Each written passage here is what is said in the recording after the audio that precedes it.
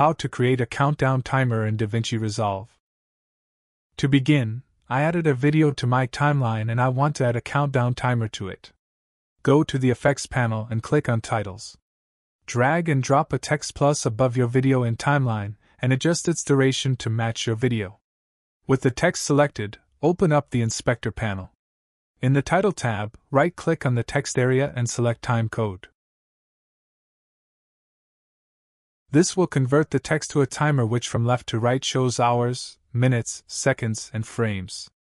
I only want second and frame parts, so scroll down in Properties until you see Right On.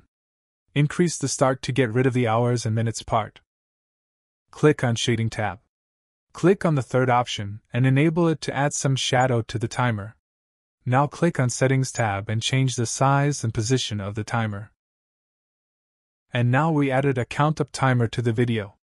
To convert it to a countdown timer, right-click on it, select New Compound Clip, and click Create.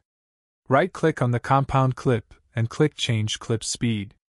Check the Reverse Speed option and click Change. And now we added a countdown timer to the video. Anyway guys, thanks for watching and I hope you found this useful.